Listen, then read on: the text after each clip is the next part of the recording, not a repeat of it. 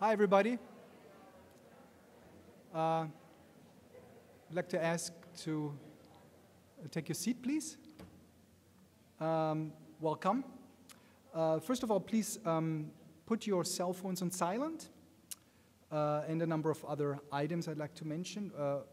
All attendees will be sent an email letting them know that when the post-convention evaluation form is available for their input, and so please take the time to complete the survey.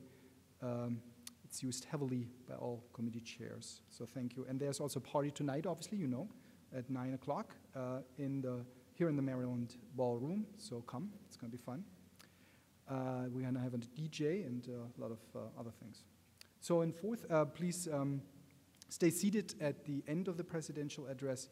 We will then present Bob with a plaque as a token of our appreciation for his terrific work for the organization over the past year. So thank you. How can I introduce Bob? So I'd like to fill you in on my research that I conducted. And it started with this recent article. You might be familiar with it. You can't read it, but it's just fine. But this is the group that he worked with on the dissemination task force. And I started with this picture to kind of get a better sense of Bob, the gentleman in the middle. And this is another more picture from 1972. So Bob is a new chair in the Department of Psychology at North Dakota State. Dr. Mackey said that was the start of Bob's academic career, and under his leadership, the department grew to fast forward the research juggernaut it has become. Now, I'd like to juxtapose these two pictures, so Bob in 2012 versus Bob in 1972. So what do you see as the major difference? I'd like you to point your attention to this necklace, which I still don't understand why he had a necklace around here. But so just let me fill you in on some important timelines of his career. Born on February 28th in Cleveland, Ohio. He then graduated in 1960 from Holy Name High School and received the Best Camper Award. In 1964, he graduated from John Carroll University, Psychology and Journalism, and in 1969 from Kent State. And 1969 to 1972, he was a member of the SBPEBSQSA, the Society for the Preservation and Encouragement of Barbershop Quartet Singing in America, Incorporated. I hope you're going to hear something tonight. The old song.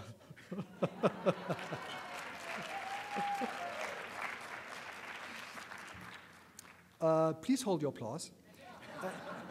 From 1985 to 2007, he was the psychology training director at Wilford Hall Medical Center, and in 2007, the research associate professor at the University of Texas Health Science Center in San Antonio.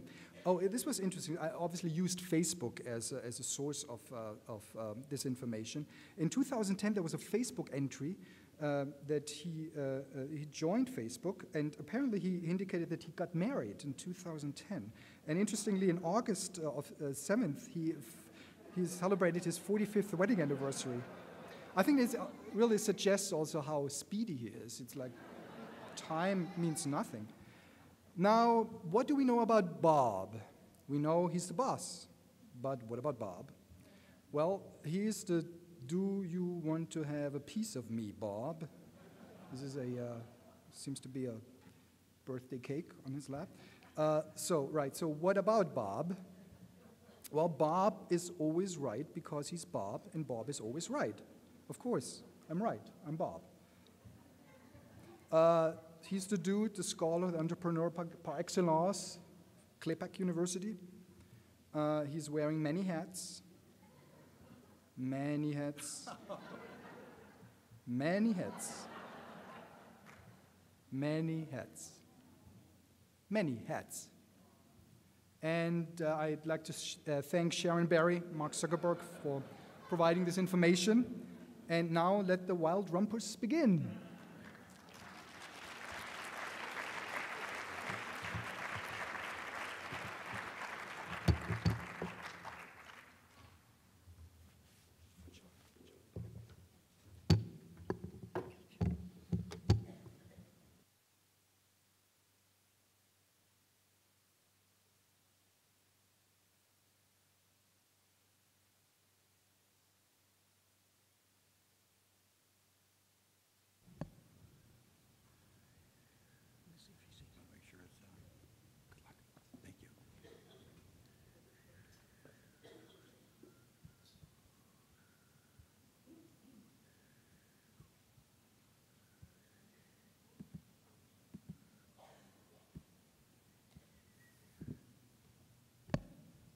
Thank you, Stefan, I think.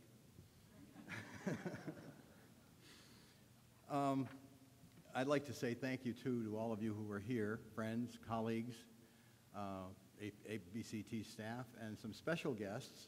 I have my daughter, Terry, here. Would you stand, please? Her husband, Andrew, and two of my delightful grandkids, Sydney, and Jackson, who's busy sucking on his bottle. I don't know if he's going to wave at you. And last but not least, my wife, my supporter in all things and partner in most. Love you all. Thank you for being here.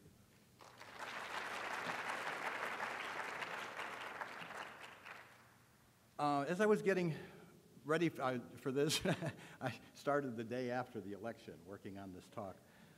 And I didn't like the direction it was taking, and I was thinking, where should I go with this? And at the same time, we were working on the task force to come up with some suggestions and recommendations for doctoral training in CBT and psychology departments.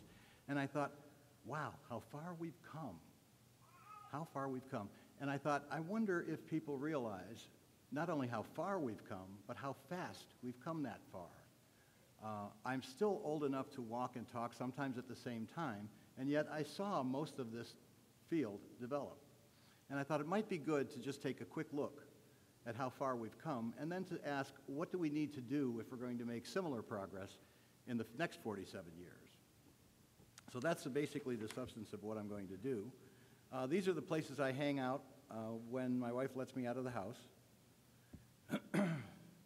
And again, I'll start with personal reflections, and I underscore personal. It's not going to be a comprehensive history, just things that I think impressed me and had an impression on me. A little bit of prehistory. Before I got started graduate school, I was alive at this point, but between 7 and 17. And I put Carl Rogers up there for two reasons. One, my major professor was trained by Snyder, who was a student of Carl Rogers. And secondly, I think he played a very, very important role for us who are interested in doing research in therapy. You read the quote here, therapists had never let anyone listen in, let alone measure and compare. Rogers said, we must do it, and he did, and he was castigated for it. You're breaking the sanctity of the relationship in that office. You're going to hurt people. He didn't. He did a nice job. The first time we saw operant principles being systematically and programmatically applied to human problems was in 1953. B.F. Skinner started the Harvard Research Lab. The first known use of the term behavior therapy by Lindsley, Skinner, and Solomon was also in that same year. Now, in '65, I started a master's program in experimental psychology at Kent State University, continued into the third PhD class in clinical psychology, along with Barry Lubetkin, a classmate who's in the audience. The faculties in both experimental and clinical psychology encouraged the interest that we had in the application of experimental findings and principles to clinical problems. But there wasn't a single behavior therapist on the faculty. Why is that? There weren't any. There were very few people. ABCT was not founded until the year after I began graduate school. And thank you, founding parents.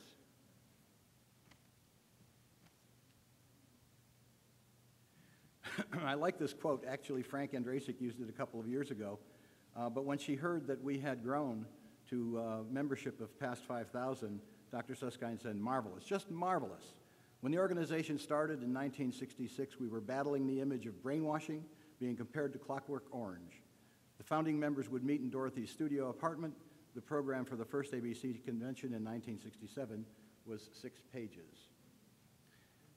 At that time, and this was again when I entered graduate school, I was shocked at what I had seen, because here was an area where they were really trying to apply psychological findings to clinical problems, as opposed to going over here to the classroom and studying experimental psychology, then going over here to the clinic and doing things that had no relationship to what was going on there. Why in the world, at this point in time, weren't we doing more of that? Well, I thought Dr. Gelder's talk at the awards banquet, or award ceremony yesterday, was instructive. He was saying that when he came over here from England to talk and learn more about what was going on in the United States, he was shocked. Dr. Gelder's a psychiatrist. He was shocked that American psychiatry was castigating behavior therapy and behavior modification. That we were told that not only was it superficial, not only was it treating symptoms rather than causes, but it was harming people, because since you didn't treat those psychodynamic causes, the symptoms you got rid of, which were the most economical ones the person could come up with on their own, were going to be replaced by other symptoms. And those symptoms would probably be worse for the person than the ones that you got rid of. Oh my gosh, that's where we were in 1966. I'm going to talk a little bit about some of the events that caught my interest, and while doing that, I'm going to show you the past presidents of the ABCT. 1967, the first ever AABT convention was held. Aaron Beck published Cognitive Therapy for Depression. 68, Walter Mischel publishes his monograph, Personality and Assessment. Why is that important to me? When we studied personality in graduate school, we studied trait theories, we studied type theories, we studied psychodynamic theories, and they really had no bearing on the kind of things I was interested in clinically. Mischel changed that. He came up with a social cognitive theory that had direct relevance to what we do clinically. In 69, the year I received my PhD, Volpe and Reyna founded the Journal of Behavior Therapy and Experimental Psychiatry, and the next year, in 70, the first issue of Behavior Therapy came out with Cyril Franks as editor.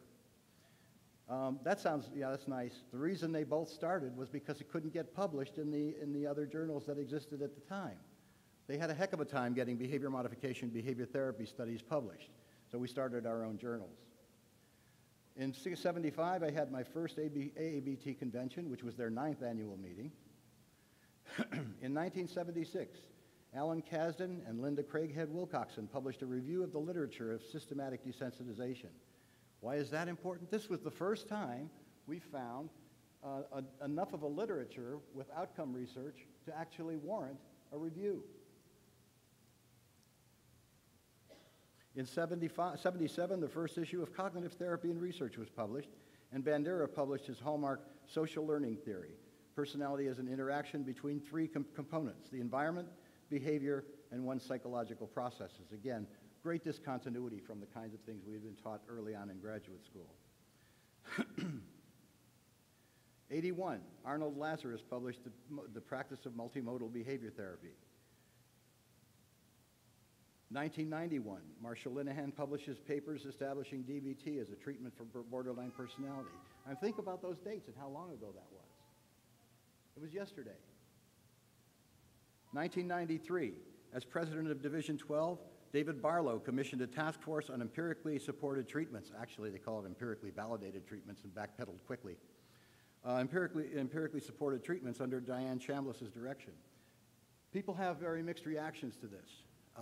They published a list of therapies that met the criteria that they had established for calling them empirically supported.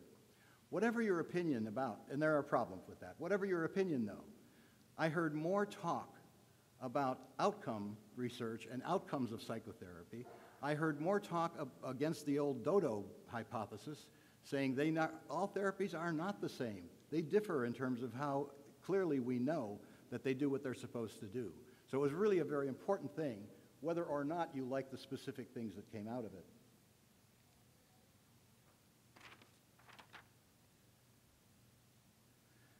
In 1994, Cognitive and Behavioral Practice published its first edition with Lizette Peterson as editor.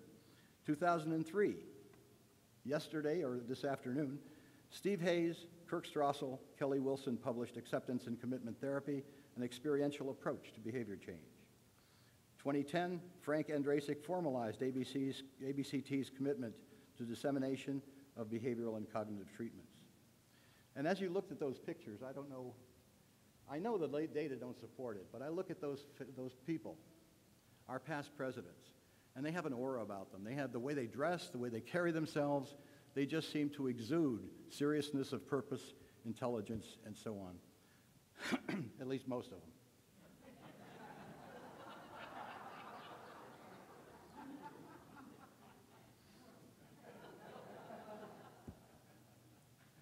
Okay, just a few snippets. Now, I've given you a little bit of the then.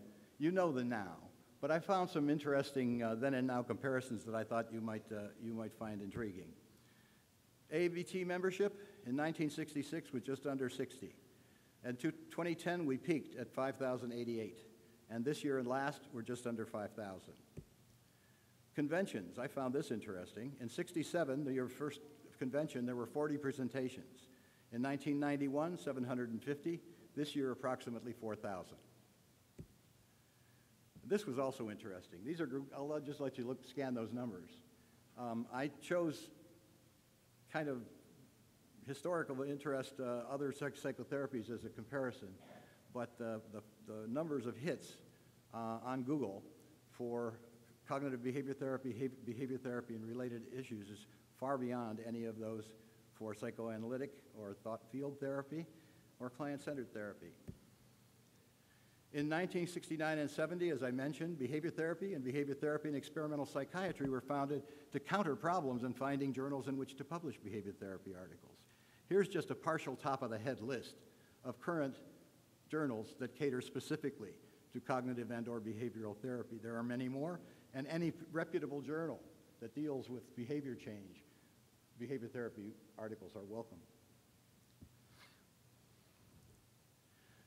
We have flourished over the past 47 years. We've overcome a lot of obstacles in getting there. There's much more to be done. What can we do to encourage similar or greater progress over the next 47 years? And when I told my daughter Terry that this is what I was going to talk about, she said, yeah, according to you. Well, yeah, okay, according to me. This one should go without saying, but it doesn't. Remember the basics of our science approach. The first one, I say it's almost too effective, that we do base our assessments and treatment decisions on the best available research. The reason I say almost too effective is now, one of the reasons we did that task force on doctoral training in cognitive and behavioral therapy is because if you do a Google search and search for cognitive behavioral therapy or some variation of it and doctoral training, look and see what you come up with. Your programs will not be there. There are many that have adopted this as it's popular. You know, people are interested in this. Let's do it. So they've got the name, they don't have the substance. We also have a rise in pseudoscience where people claim to have the empirical support that I think we have legitimately, but if you look closely at it, it's not true. And I think it's important that we teach students to make those distinctions. We have to stay aware of evolving philosophies of science, and I thank James Herbert for this. In the course of putting together that document on training in CBT, we had a lot of discussion about this, and one of the clear things was that we have a couple of major philosophies of science that share a lot, but differ some. And unless you understand those differences, you get into arguments about what is really considered reasonable evidence, what is not. We need to make sure that people understand there are differences, that the philosophy of science, like CBT, evolves over time, and that these are important pre-research assumptions that you need to know if you're going to understand one another and talk and evolve the system. Again, all this stuff I'm preaching to the choir. But the reason I decided to include it were a couple of things, not the least of which is I love our listserv. But you get on that listserv and somebody says, geez, I need help with this kind of a problem. I've got a client coming in next week and I'm not sure exactly how to play it. Some of the suggestions you see, that's a ABCT listserv. Fortunately, we have a number of members, and I implore you to be among them, who will come on and gently say, well, that's an interesting viewpoint. The literature I'm familiar with suggests this.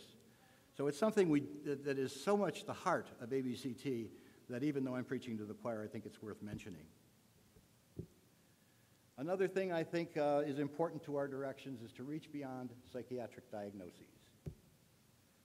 I don't want to belabor this. I do want to just get across the point that the medical model and its embedded system of psychiatric diagnoses constitute a conceptual model and one that is not without conceptual problems. If you want to see just a few of the many, many articles that have been published on there on the conceptual problems with the system, there they are. I'm not going to belabor them.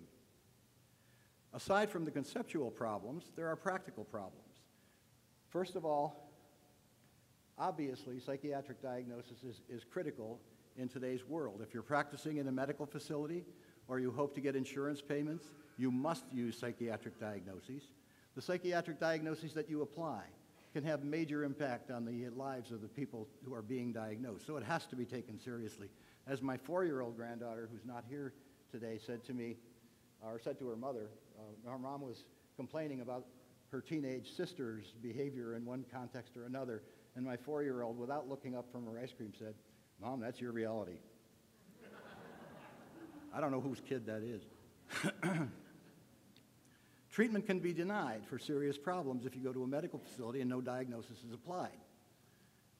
It constrains topics that might be productively studied. If we really limited ourselves to psychiatric diagnoses, there would be no clinical health psychology.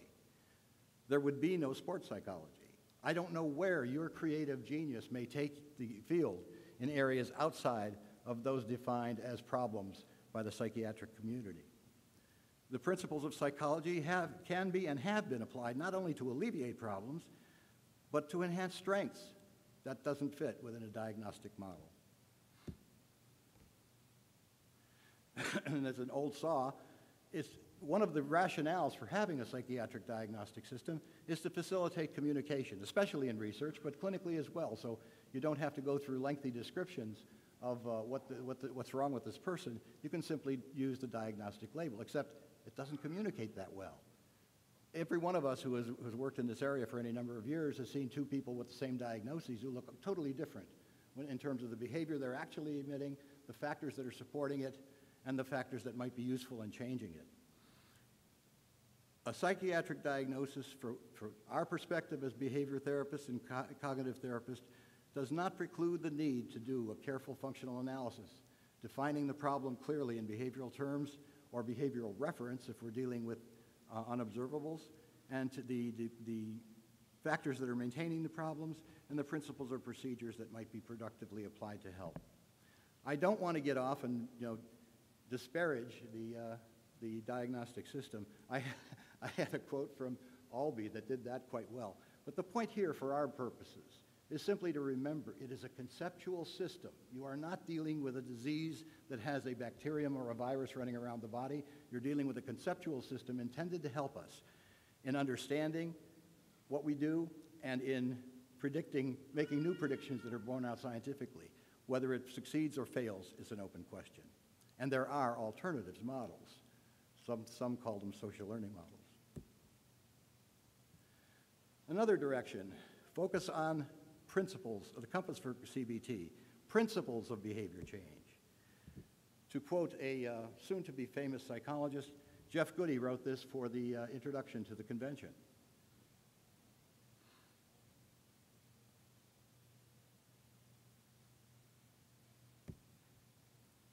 The ABCT mission statement doesn't say that cognitive and behavior therapies are applying procedures to problems. It says that what we are doing is investigating and applying behavioral, cognitive, and other evidence-based principles to the assessment, prevention, and treatment of human problems.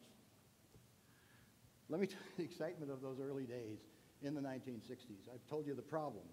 The excitement, though, when you actually saw something from the laboratory being taken and applied clinically and actually have data that it does what you say it does.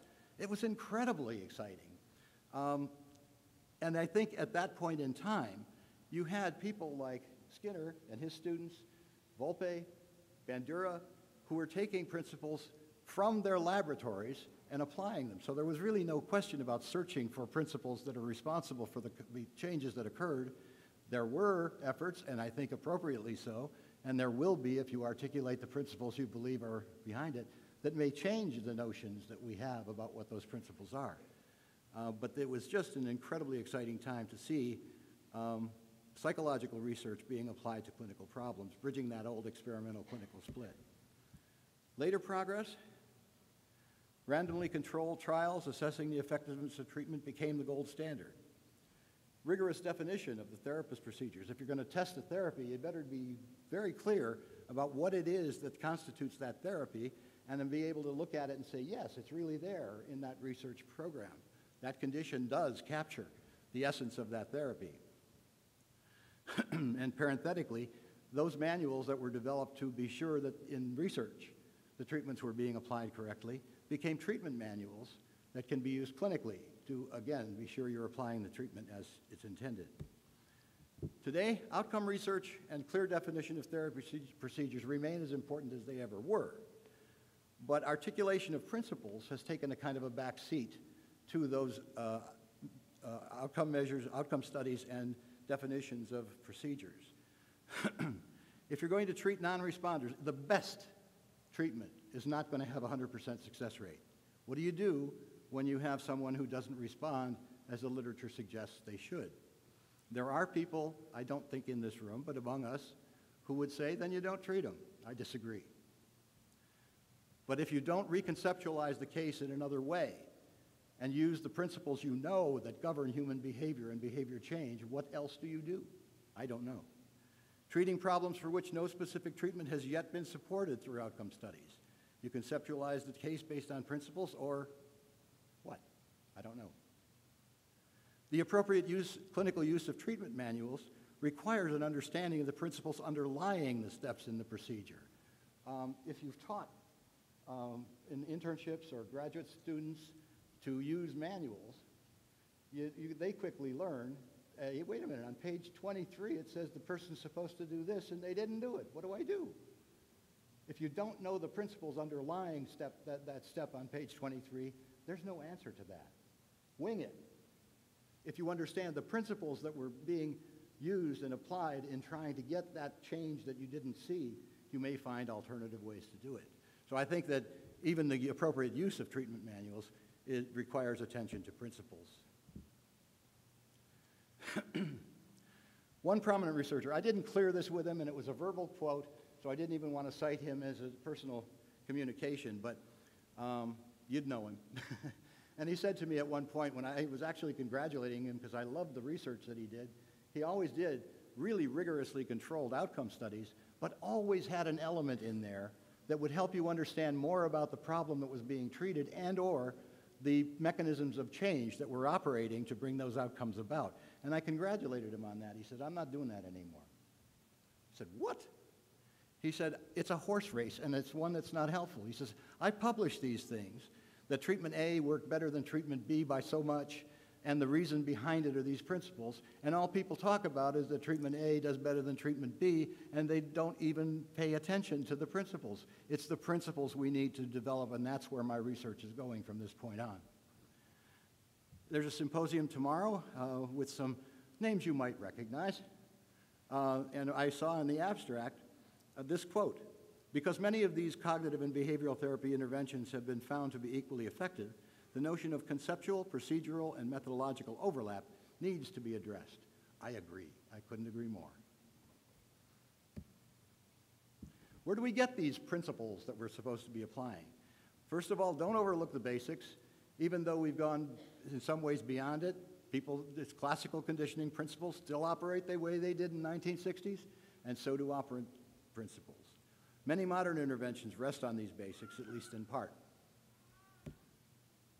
Otherwise, there are two avenues for articulating principles related to interventions. Informal observation leads to an effective treatment, and then the principles explaining their effects are sought. So I can walk through the forest and notice the changes in light patterns as I walk through may bring about some state that I think is useful therapeutically, and then try to figure out why that's the case. On the other hand, one can start with principles derived from the laboratory, I almost said library, and say, you know, these might be useful clinically. Let's see if they work. If they work, you know what the principles are and what the mechanisms of change are, at least according to the status of our science at the time. I had an interesting experience as I was working on this part of the talk. Dick Bootson came out to Wilford Hall and gave a talk on insomnia. And he's put together a package called CBTI, Cognitive Behavior Therapy for Insomnia, that has 4 components in it. 2 of those components have not fared very well in the research when looked at independently. They do seem to enhance the package as a whole when they're added together with the other 2. The other 2, one is sleep restriction, which came about serendipitously. People working with sleep disorders said, hey, you know, what if we did this? And it seems to work. They're still searching for the principles that you can use to understand why that works. And the last one was stimulus control, and this is Bootson's. And it has performed so robustly by itself as part of the package, and it came directly from the stimulus control literature in operant psychology. What if we did this? And it works, and I think we know why. We know the principles. Which is the better way? There's a guy named Jerry Davison who you might be familiar with. I found this quote. The important part of it is the behavior therapy approach, moving from experimentally established principles of change to novel and effective clinical applications, is an inadequately explored strategy for developing new therapeutic procedures. That from the outset, we will have known mechanisms of change because such research begins with the principles of change.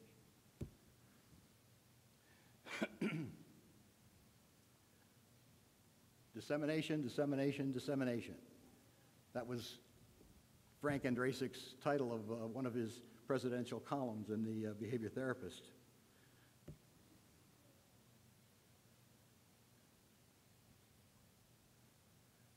How do we get from these wonderful laboratory studies that we do and the clinical trials that we do to the point where people are actually using them in their practice when they haven't been trained in them in the first place?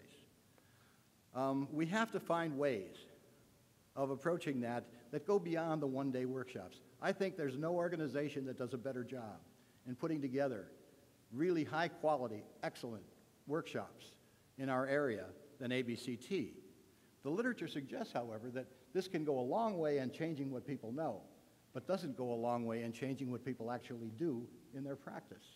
We need to find ways of getting past that point. I mentioned Tony Zeiss's invited address describing successful dissemination of empirically based treatments within the Veterans Administration.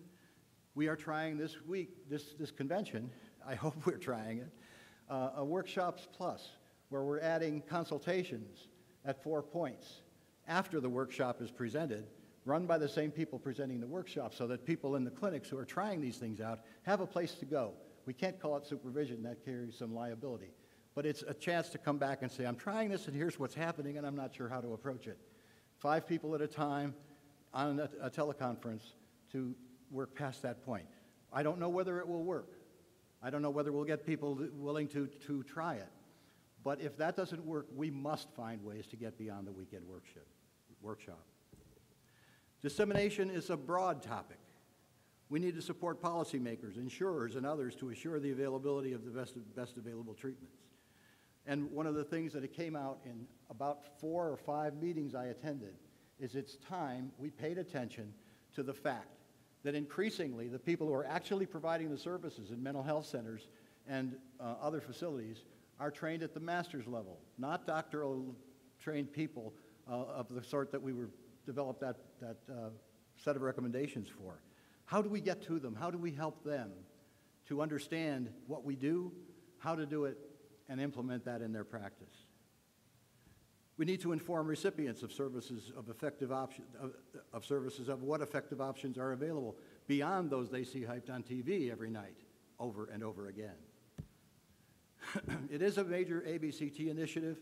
It's something that has been rattling around the board of directors for years and that was clearly articulated by Frank in 2009.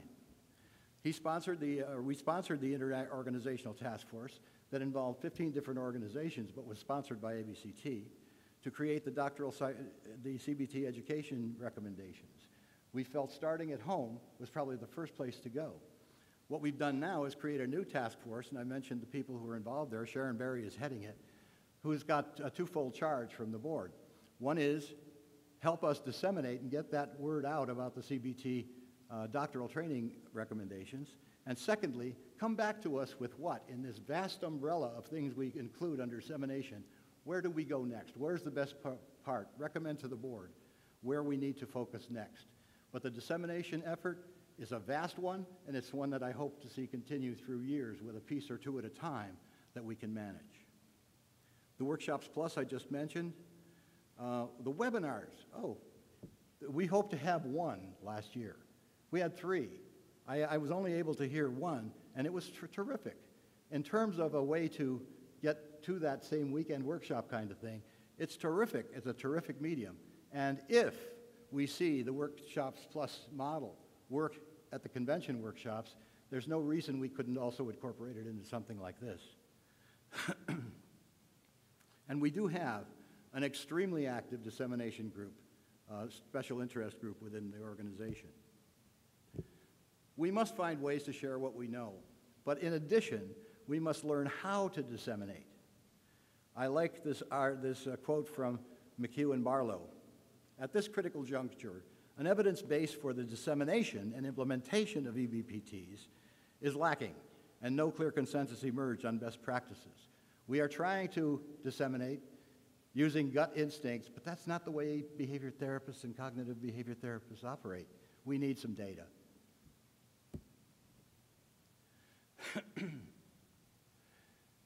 Beyond one-to-one therapy, some have argued that we rely too heavily on one-to-one individual treatments. I'm not sure that's true.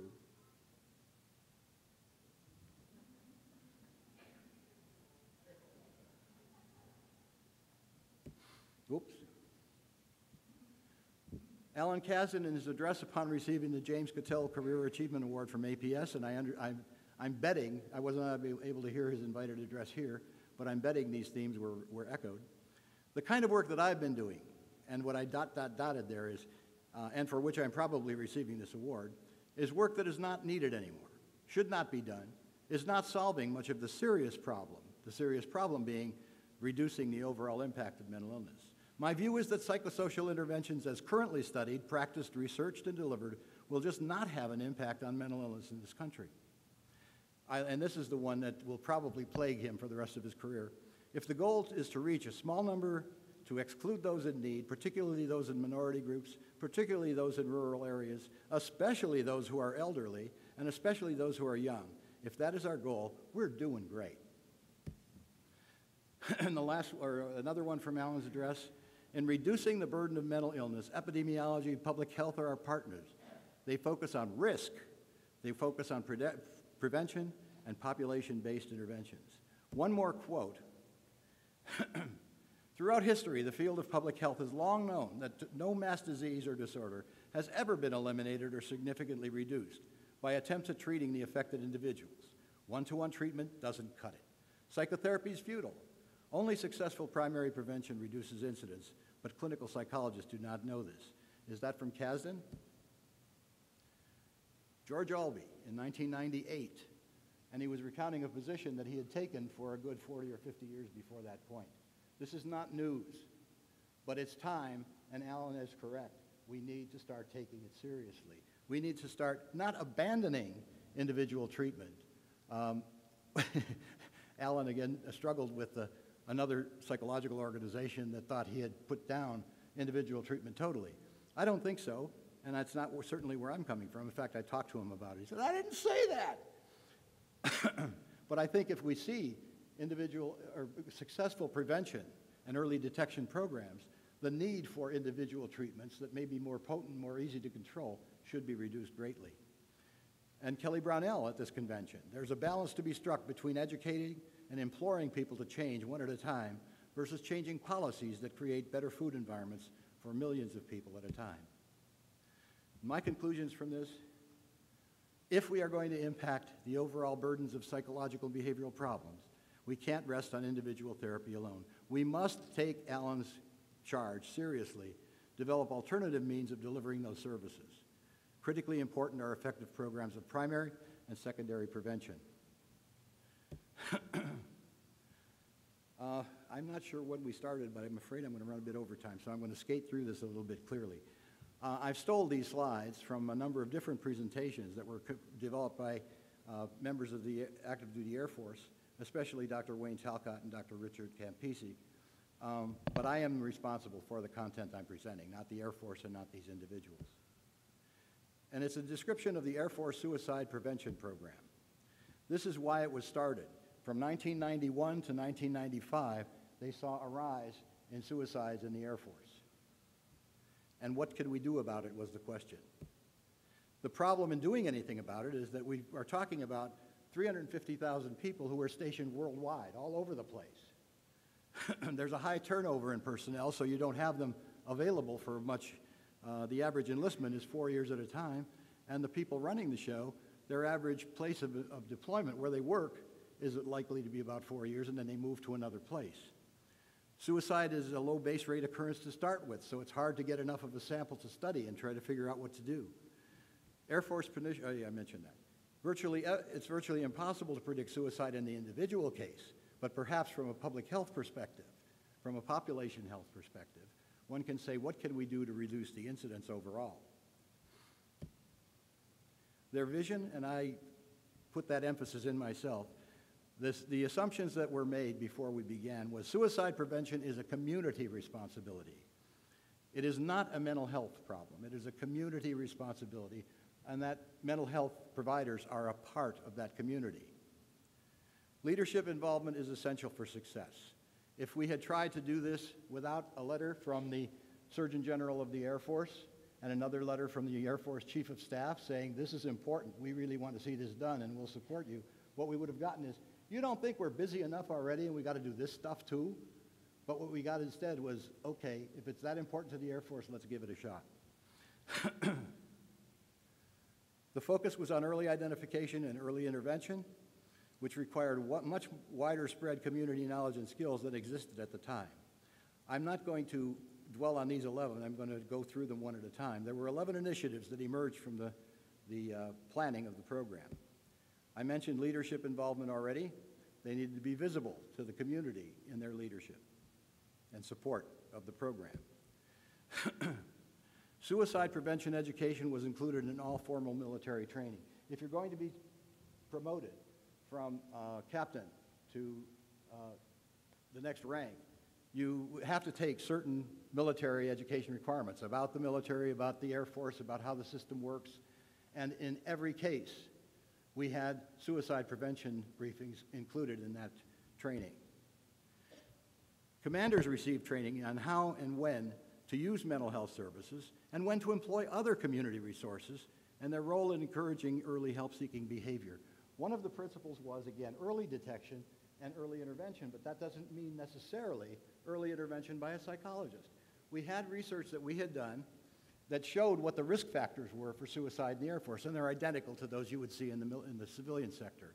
But we know if a person is in trouble with the law or with the Air Force regulations and the system, that's one risk factor. Marital problems, financial problems. So if you have these things develop, early detection, don't just let it fester. Respond to it, and if it comes to the commander's attention, and the commander is now being held responsible to make sure these things get done since it's a community problem, you may not want to refer them to a mental health professional. You may want to refer them to a lawyer if they're in legal trouble. You may want to refer them to a financial counselor if they're having money problems. You know, you may consider sending them to, and here's when to do each. The assumption, again, was that community prevention efforts are as important as treating individual patients with mental health problems. We provided mental health professionals with resources and training. It's a wonderful package that was developed for the providers, the mental health providers. It started off with, these are 16 things you ought to do in a screening. The second just a list. The second section developed each of those. The third one talked about the interventions in there, and the fourth one showed the references and the research supporting these recommendations. And we also emphasized that mental health professionals need to get, not only worry about that aspect of things in their offices, but get out of their offices and become more involved in community efforts, training those around them, what to look for, when to alert someone that there's a problem. I'm going to be very brief about this. If there's any investigative interview, if a person is in legal trouble and is investigated, the notion is hand it off to somebody in that person's community where they live, so they know something's going on. Every person in the Air Force, including those of us who developed the program, had to take annual training in suicide prevention. A trauma stress response teams were established to respond to traumatic incidents, and one of the things they worry about is the effect it has on the people who are surviving. There was an agency created called the Community Action Information Board to coordinate the activities of agencies like the financial assistance, child care, mental health services, legal services, and make sure that they were talking to one another and available to the people who might want to make referrals. I like this one. The consultation assessment tool allows commanders to assess unit strengths and identify areas of vulnerability. This slide was presented to senior officers in the Air Force. You don't require them to do things, you allow them the capabilities. But in point of fact, they were required annually to look at those 11 initiatives and to report how much compliance there was on their base and their community. And finally, there was a suicide surveillance system which was created that tracked in detail suicidal attempts and successful suicides. The program was initiated in that vertical dotted line in 1994, and you can see the effects that it had until 2002. This community approach, and I think, again, one of the most important parts of it was demedicalizing and depathologizing the concern and involving people who can deal with the risk factors rather than simply dealing with the effect of those risk factors. Things are looking good as of 2002.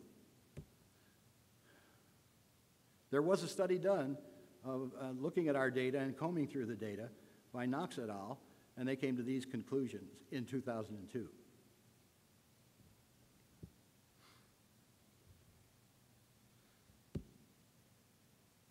Their conclusions in that article were these.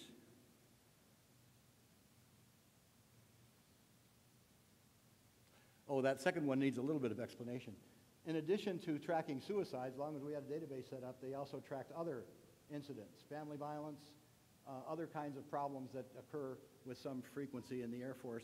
And what was found was there were reductions in those areas as well. The same systems were being used to approach those problems, even though they weren't the target of the training. However, in 2004, that would be the last two dots on the right of that curve, we see a return to 13.1 suicides per 100,000 people, which was about the same as the average before the program was implemented. Now that's a bummer.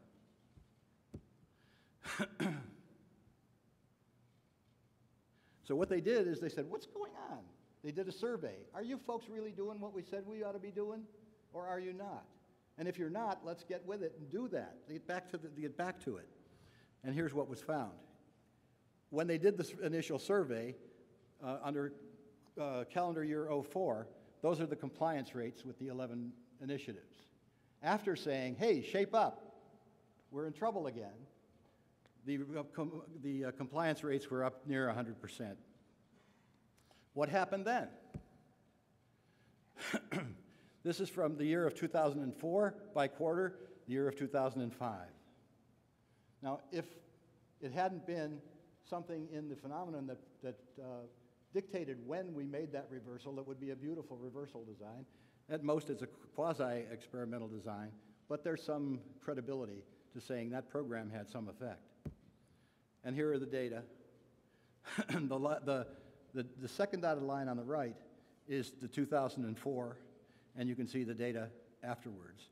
The rates dropped from 13.1 to 9.9 per 100K. Now, those may not sound like huge numbers, but again, if you look at things from a public health perspective, small changes as a result of minimal efforts are really what you're looking at. We would not have had that kind of change if we had poured resources and time and trouble into individually treating people through the mental health system.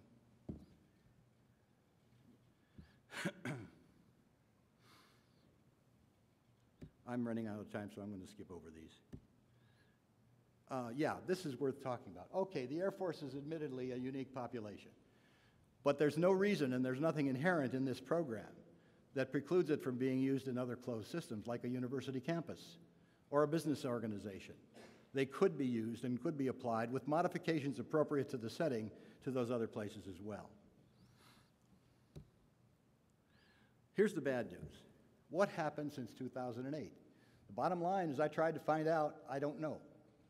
My guess is that, as happens often, once the problem is reduced, it falls off the radar screen because other things loom, like wars, and begin to take more attention from people than the suicide prevention that we had done so well.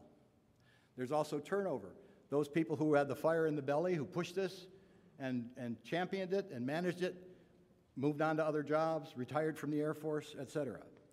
And likely, I would be willing to bet, there would probably be a repeat of the earlier failure once adherence to the program stopped to the pre-program suicide rates.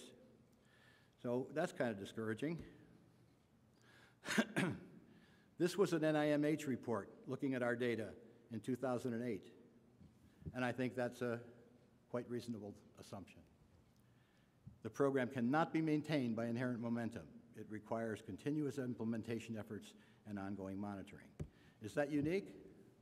Gordon Paul, in the late 70s, conducted a community program, so to speak, in the back wards of a state hospital, the most difficult to deal with patients in the system. Got incredible results in terms of quality of life, discharge rates, reduction in recidivism. It was a roaring success about every measure they took. The program ended, the grant stopped, they moved out. 2 years later, there was no evidence that it had happened. And there has been no recovery since. That hospital is running the way it did before the program.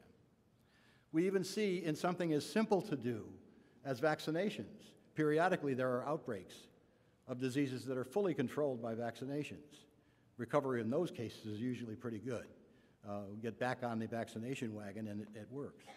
There are also successes. I can't go into any detail, but the Air Force way back in 1999 rolled out a program to integrate psychological services into primary care medical clinics.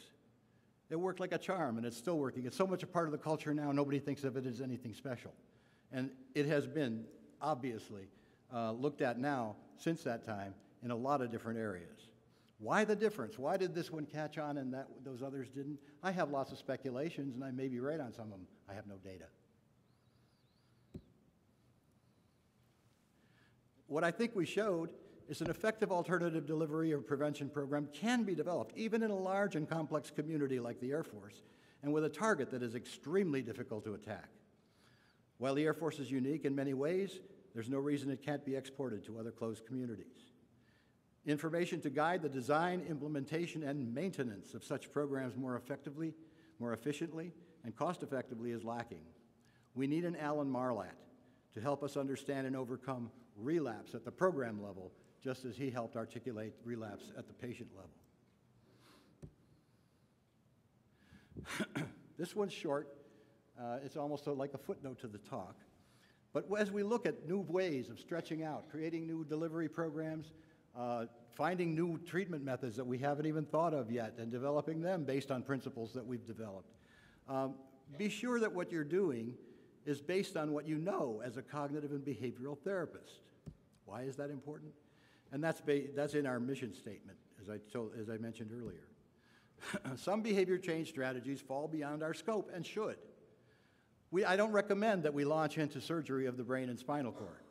It doesn't draw on behavioral principles, rests on a body of science outside most CBTers' training, requires knowledge and skill sets outside most of our backgrounds. That's kind of ridiculous, huh? How about this one? Prescribing psychoactive drugs. Does not draw on behavioral principles, rests on a body of science outside most CBTers' training, and requires knowledge and skill sets outside most CBTers' backgrounds. And obviously, this doesn't apply to the psychiatrists among us. The background that people have in prescribing professions is very different. The training is very different at each step. Prerequisites to entering the program, the contents of the program, and the continuing education and sharpening of skills that follows it. I'm only going to show you the prerequisite data here that I think is instructive and is consistent with the rest of the picture.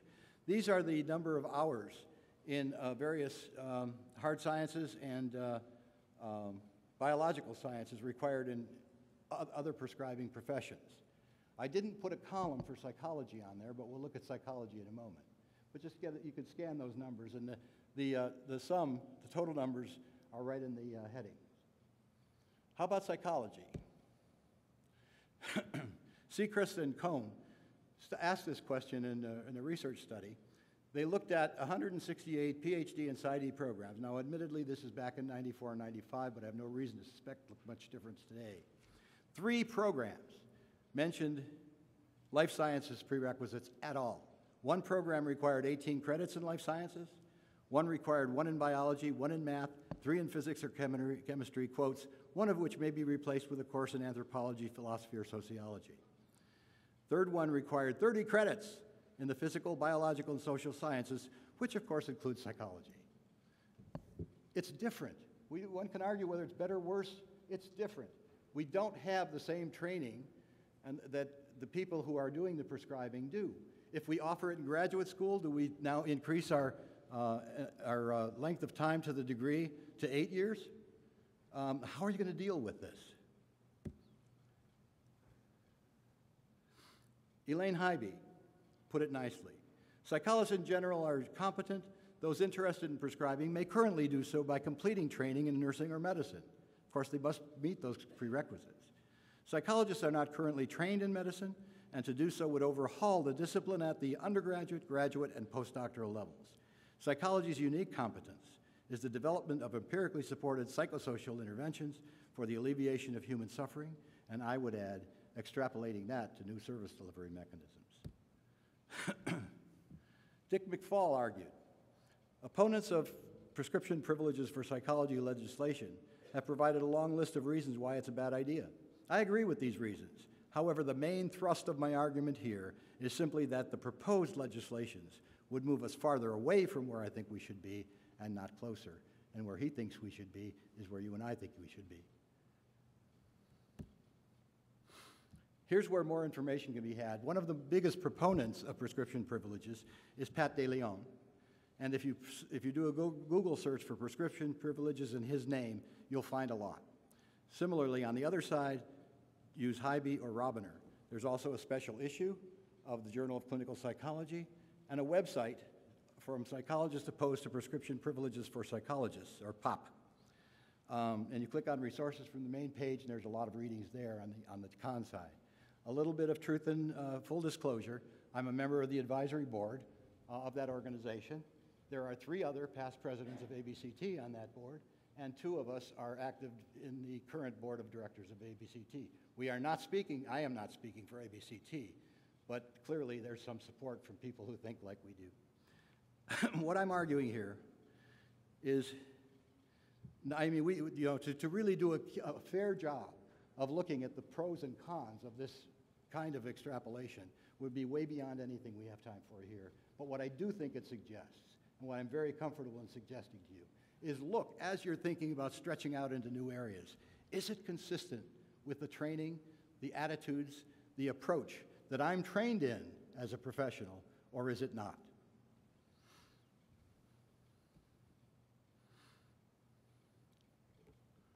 There's what we talked about.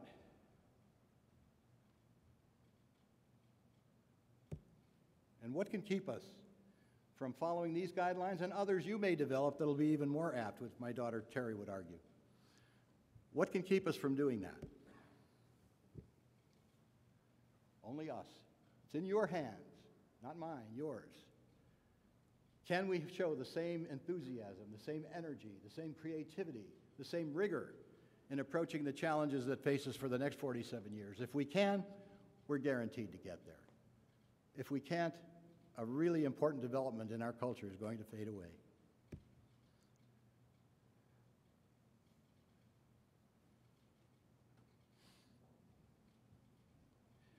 I had a lot of quotes and a lot of references. I intentionally did that so the presentation is more portable. If you'd like to get copies, there's how to get reprints. I'd be happy to do it. Thank you for your attention.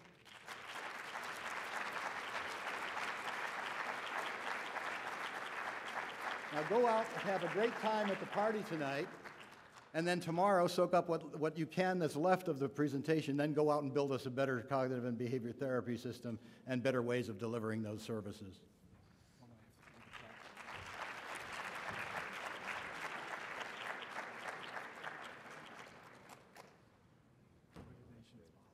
Thank you very much.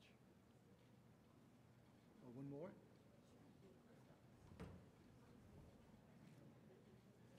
I didn't get to wrap the gavel last year because I was sick at home with pneumonia, so I'm going to enjoy this. Thank you very much. Thank you. Thank you. That's great. That's fantastic.